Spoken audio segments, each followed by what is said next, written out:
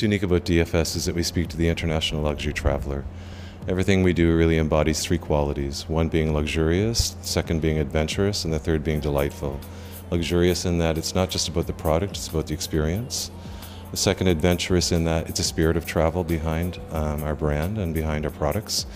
And the third being delightful in that we try to delight our customers at every touch point. Masters of Wines and Spirits being one of the touch points. We've always had it in Singapore. We see Singapore as an international luxury market for us, with a great customer base. And why we chose the home is because it's the ultimate in luxury, to get that personal, to get that intimate and that inclusive with your customer. So hence we're here this evening. There are many links between DFS and Singapore. We have been here for more than 35 years. Working with the Changi Airport and working today with our downtown store and Scots Road. And these relationships and these businesses have been developed and invested in for many, many years. The reason to do this event, the Masters of Wines and Spirits here in Singapore, is that Singapore has become more and more a platform, one of the international platforms for luxury products. It is a regional center. We have a strong partnership here with Changi Airport. We are actually in the airport, we are the retailer for liquor and wines and spirits and tobacco.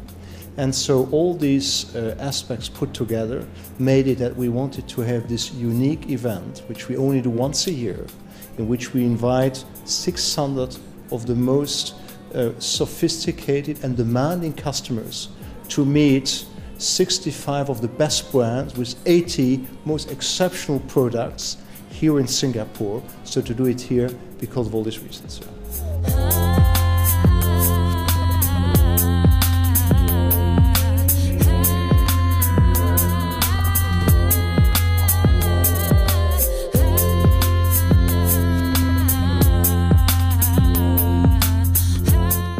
The most amazing thing about working and living in Singapore in the cocktail scene, both on the consumer side and also on the producer side, on the bartender side, is the fact that Singapore is unique in the world, wherein that it doesn't have any previous history.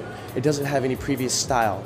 In London, you have a very unique history, a very specific history for drinking. In New York, you have the quintessential New York cocktail style. In Australia, you have a lot of molecular, and in Tokyo, you have the very much Japanese style. Well, Singapore's never had any of that. We're not shackled by these notions of what should be, what could be, and because of that, they embrace all of the styles. And at the same time, they've always been a culture, a community that's sort of fighting for its own rights, its own way of standing above the rest and saying, we can do this on our own. What do I think about Masters of Wine and Spirits in Singapore? Well, it's interesting because when I think about the whole event, it reminds me of other luxury events, things I've been to in Geneva or Basel for watches, for example. But then it's about the best in wine and spirits. And when you see the selection of wines, there's just amazing stuff. And it comes from the cellars of these top wineries, which means a lot. And then the spirits, the cognacs, the whiskeys. You're looking at things that you just can't find anywhere else in the world. It's really exciting. If you're into super premium wine and spirits, it's a chance in a lifetime. So I can tell you that you're beautiful, tell you that you're beautiful. Your eyes, your hair, your touch, your smell.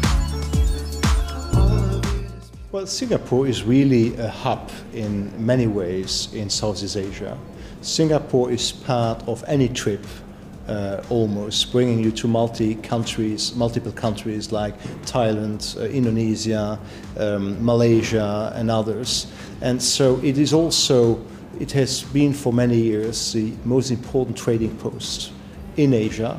And today Singapore really has become a very modern, developed entertainment, hospitality and retail place here in Southeast Asia. So we want to be part of that. We have been part of it for 35 years. We want to continue to be part of it and offer our customers who come to Singapore unique experiences, unique concepts, products, services, so that we can add to the overall traveling experience they will have here in Singapore.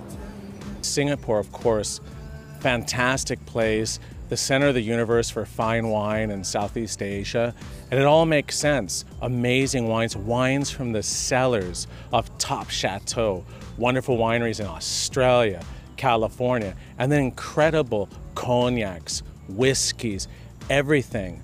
It's all happening in Singapore. It's a melting pot, truly a melting pot of all the most current, most relevant, most beautiful ways of bartending. And there's no judgment for that. And same with the drinkers. One night you could drink tiki cocktails that are of a world-class caliber. And the next night you can go and have a beautiful hotel evening at a nice bar on the 3rd floor or 4th floor of an old hotel and have an absolutely stunning whiskey in an absolutely stunning glass with hand-carved ice. And no one will bat an eye. It's that diversity, it's that commitment to passion, it's that longing to have a mark of their own that makes Singapore currently one of the most magical places, I think, for drinking. And it's also because it's so far removed from everybody else that everybody is wondering, well, what is going on in this little oasis in what is generally known as a cocktail desert? Asia not known for cocktails, not with the history that we have in Europe, the history that we have in the US. And yet here it is, currently one of the hottest markets in the world. And I think that big reason why, both on the drink side and on the producer side, on the bartender side, is it because we are unbounded by any kind of history. We are writing our own history now.